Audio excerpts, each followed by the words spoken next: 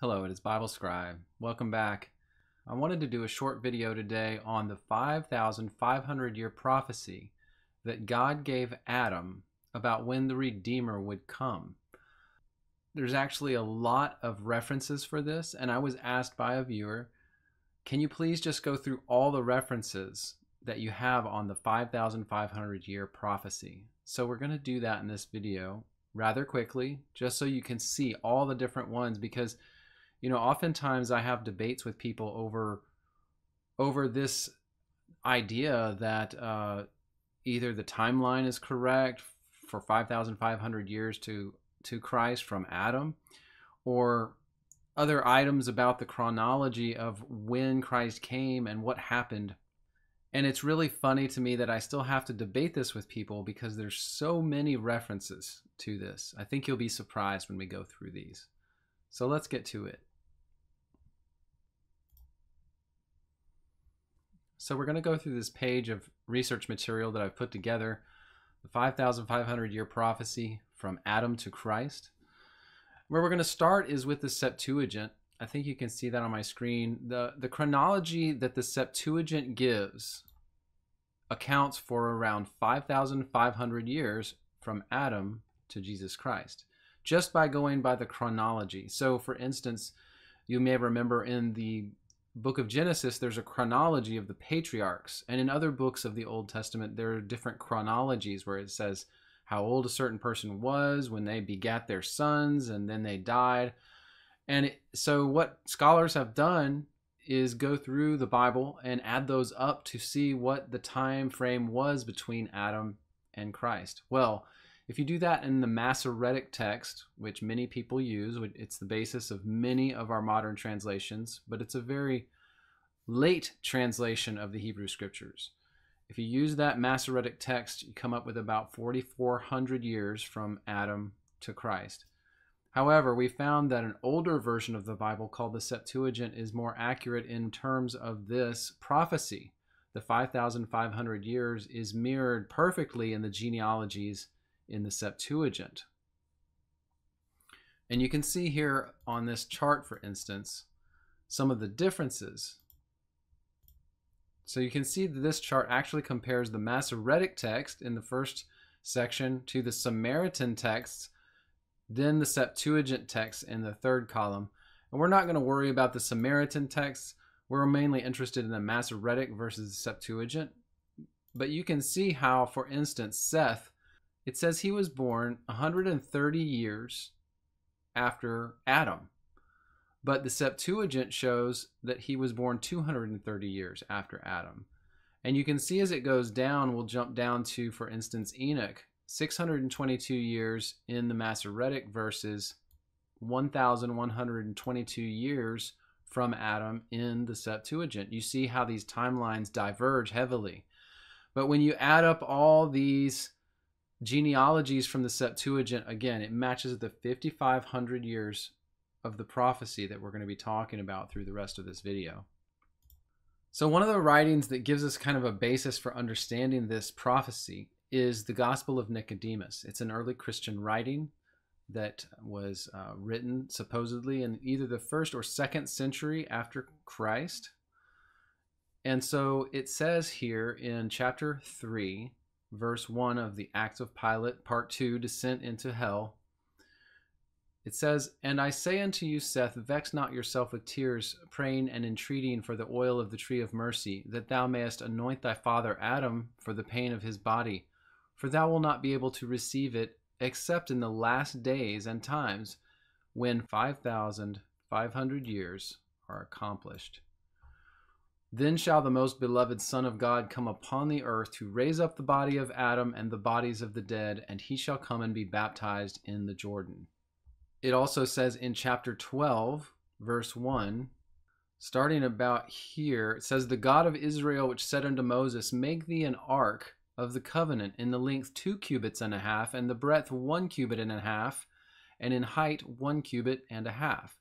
For by these 5 cubits and a half we have understood and known the fashion of the ark of the old covenant." 5 cubits and a half was the dimensions total of the Ark of the Covenant. And it says, "For that in that 5,500 years, Jesus Christ should come in the ark of his body. And we have found that he is the God of Israel, even the Son of God." So that gives you the picture very clearly that in the Gospel of Nicodemus, a very early Christian writing, the early Christians believed in and knew about, of course, this 5,500-year prophecy that God had given that would be between the time of Adam and the time of Jesus Christ. Now, when we come down to the Bible, we notice that the Ark of the Covenant does have the dimensions that were described in the Gospel of Nicodemus. Exodus 25, verse 10, "They shall make an ark of shittim wood. 2 cubits and a half shall be the length, and 1 cubit and a half the breadth, and 1 cubit and a half the height." Well, if you add those up together, they end up to be 5.5 cubits, which would mirror the prophecy exactly. Now, in a pseudepigraphal writing called the Book of Adam, in chapter 13, verse 3, 4, and 5, we see this.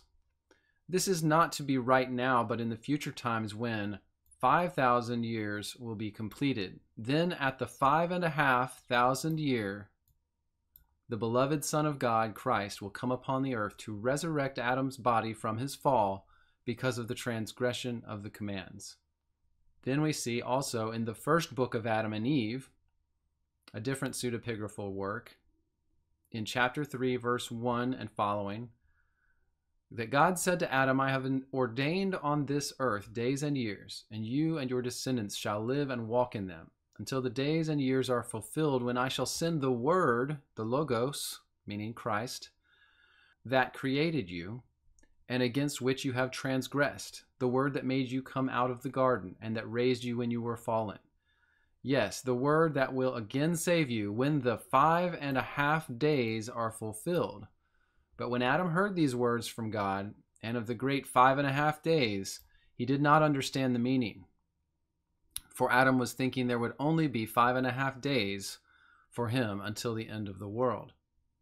And Adam cried and prayed to God to explain it to him. Then God, in his mercy for Adam, who was made after his own image and likeness, explained to him that these were 5,500 years, and how one would then come and save him and his descendants. So you may ask yourself why Adam was confused, why he first thought it was 5.5 days, and then God corrected him and said, no, it's 5,500 years. Well, the reason is that the text, the first book of Adam and Eve, is said by scholars to be from an original Hebrew source. They pretty much know from the way it reads in the original languages that they found it, that it came from a Hebrew source.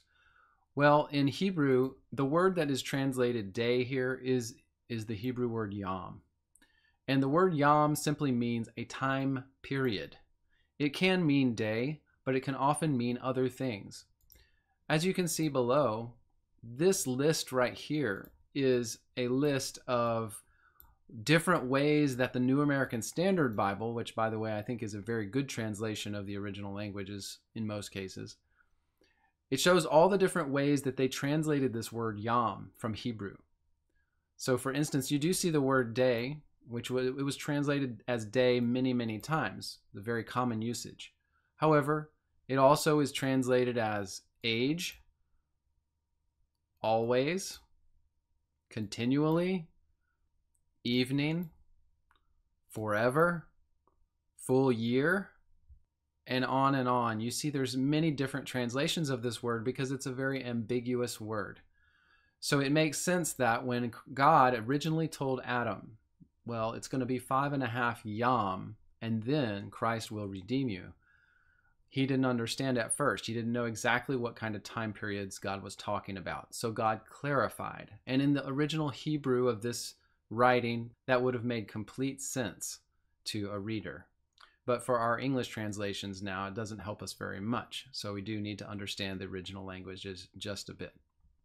Now also in chapter 21 of the first book of Adam and Eve, it says, "But the merciful God who looks over his creatures looked at Adam and Eve as they lay dead, and sent his word, Christ, to them, and raised them, and said to Adam, O Adam, all this misery which you have brought on yourself will have no effect against my rule, neither will it alter the covenant of the 5,500 years.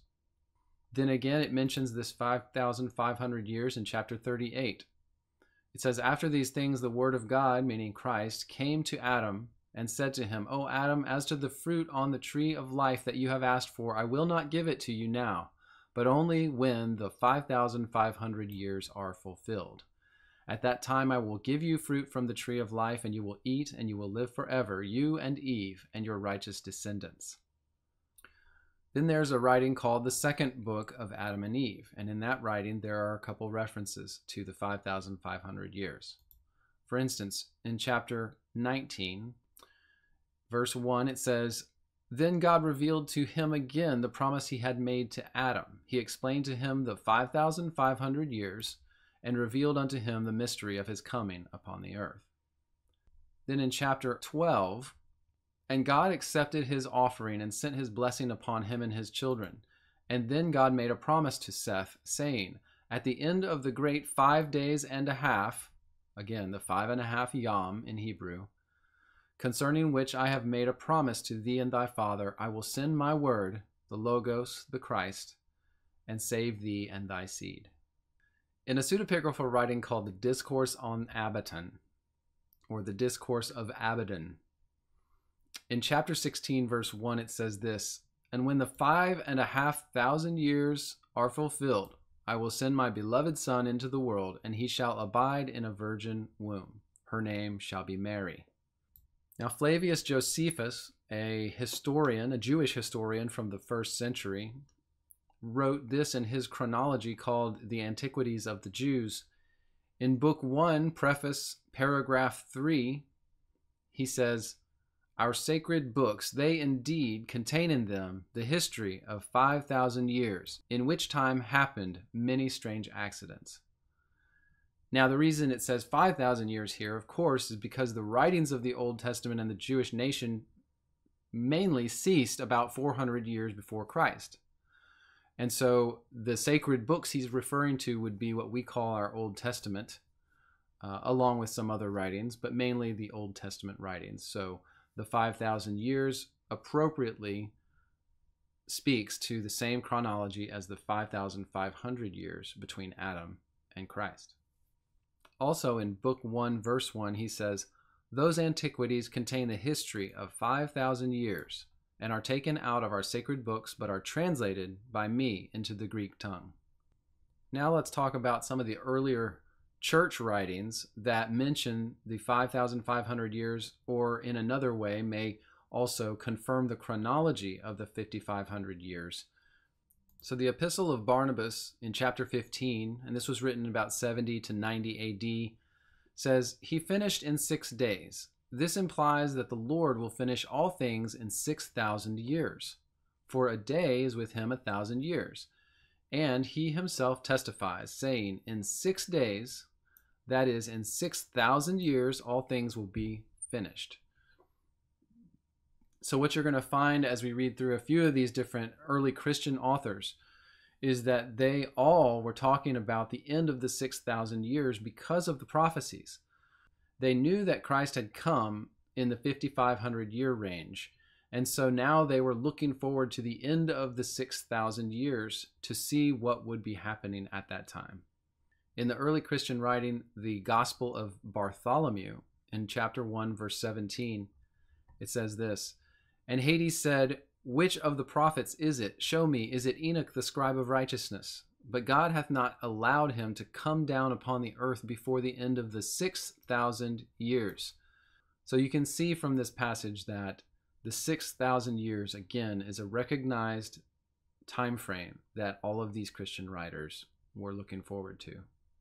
Irenaeus, in about 120 to 180 AD, said this, The Lord therefore, recapitulating in himself this day, underwent his sufferings upon the day preceding the Sabbath, that is, the 6th day of creation, on which day man was created, thus granting him a second creation by means of his passion, which is that Adam to the 1,000th year. Christ was born as the second Adam, and he was done so in the 6th day of creation, to the 1,000th year. So in the 6,000 years is when Christ came, according to the prophecies in fulfillment of them. Hippolytus of Rome lived from 170 AD to 236 AD, and in his writing on Daniel, section 2, verse 4, says this: "For as the times are noted from the foundation of the world and reckoned from Adam, they set clearly before us the matter with which our inquiry deals. For the first appearance of our Lord in the flesh took place in Bethlehem under Augustus in the year 5500. And he suffered in the 33rd year, and 6,000 years must needs be accomplished in order that the Sabbath may come." Julius Africanus wrote this. He says, "For why should I speak of the 3 myriad years of the Phoenicians, or the follies of the Chaldeans, their 48 myriads? For the Jews, deriving their origin from them as descendants of Abraham, having been taught a modest mind, and one such as becomes men, together with the truth by the Spirit of Moses, have handed down to us by their extant Hebrew histories the number of 5,500 years, as the period up to the advent of the Word of salvation, who is Christ, that was announced to the world in the time of the sway of the Caesars." Theophilus, who died in about 185 AD, wrote in his writing to Autolycus, Book 3, Chapter 28, "And from the foundation of the world, the whole time is thus traced."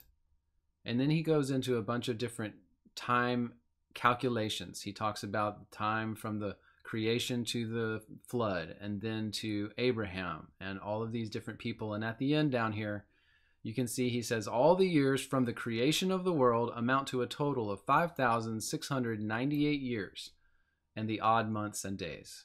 Clement of Alexandria lived from 150 to 215 AD, and in his Stromata, Book 1, Chapter 21, he said this: "In all, from Augustus to Commodus are 222 years, and from Adam to the death of Commodus, 5,784 years, 2 months, 12 days. Cyprian of Carthage writes in about 250 AD, in his treatise, chapter 11, verse 2, he says, "It is an ancient adversary and an old enemy with whom we wage our battle. 6,000 years are now nearly completed since the devil first attacked man." And then again in the same chapter, verse 11, he says, "And the first 7 days in the divine arrangement containing 7,000 of years." Again, confirming the same chronology. Victorinus of Patau, who died around 303 AD, wrote this in his On the Creation of the World. He says, "Wherefore to those 7 days the Lord attributed to each 1,000 years," meaning the days of creation. "For thus went the warning, in thine eyes, O Lord, 1,000 years are as a day. Therefore in the eyes of the Lord each 1,000 years is ordained. For I find that the Lord's eyes are 7. Wherefore, as I have narrated, that the true Sabbath will be here in the 7th millenary of years, when Christ with his elect shall reign." Lactantius, in his Divine Institutes, Book 7, around the year 300 AD, wrote this: "Therefore, since all the works of God were completed in 6 days, the world must continue in its present state through 6 ages, that is, 6,000 years. For the great day of God is limited by a circle of 1,000 years, as the prophet shows." Commodianus, in his writings, paragraph 35, in about 250 AD, says, "We shall be immortal when 6,000 years are accomplished." Again, looking forward to the 6,000 years. Then in the same writing, in paragraph 80, he says, "This has pleased Christ, that the dead should rise again, yea, with their bodies, and those too, whom in this world the fire has burned, when 6,000 years are completed, and the world has come to an end." In around 400 AD, Sulpicius Severus, in his Sacred History, Book 1, Chapter 2, says this: "The world was created by God nearly 6,000 years ago, as we shall set forth in the course of this book, although those who have entered upon and published a calculation of the dates but little agree among themselves." Methodius of Olympus, who died in 311 AD, wrote this in his Fragments, chapter 9. "For 1,000 years in thy sight are as but yesterday, seeing that is past as a watch in the night.